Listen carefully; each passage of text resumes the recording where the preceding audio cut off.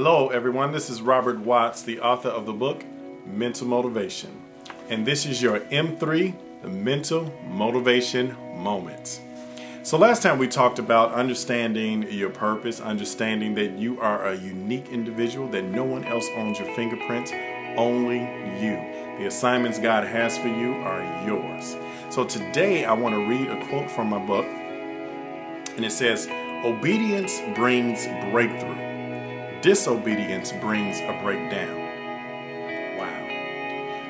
Obedience brings breakthrough. So basically what it's saying is when we're obedient to the Word of God, when we're obedient to what it is that God has commanded us to do, that direction that we know God wants us to go, but we choose to do otherwise, that brings breakdown in your life.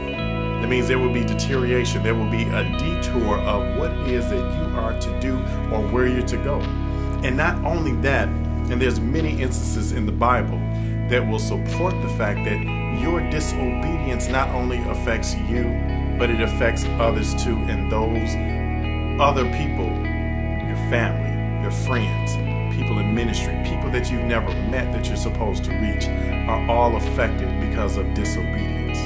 So you want to make sure, regardless of how tough it may be, regardless of the obstacles that are at hand, regardless of the attacks that the enemy tries to bring to you to try to deter you from being obedient to God, making you feel that being obedient to God is a big burden or it's not going to get anywhere, there will be no rewards to reap from it. Understand that when you're obedient, you put yourself in position for God's hedge of protection and His provision, and He will be faithful to you. So remember, obedience brings breakthrough.